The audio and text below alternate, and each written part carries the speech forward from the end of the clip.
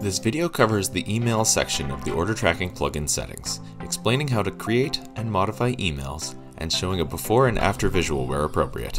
The table visible when you load the page shows all your current emails, including the default ones and any that you have created. Each row is a different email. The ID column indicates the ID that has been automatically assigned to each email. The name column indicates the name of each email. The subject column indicates the subject that will show for the recipient when they receive the email.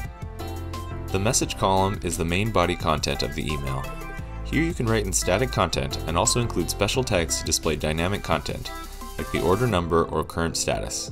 The full list of available tags is displayed under the table.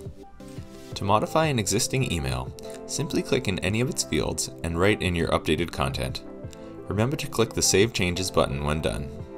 To create a new email, click the Add button at the bottom of the table and then fill in each field. Make sure to give the email a unique name and to add a subject. You can then fill in the message content with your own custom text, using the dynamic tags where appropriate. When you're done, click the Save Changes button. To remove an email, just click the Delete link to the right of the email, and then click the Save Changes button.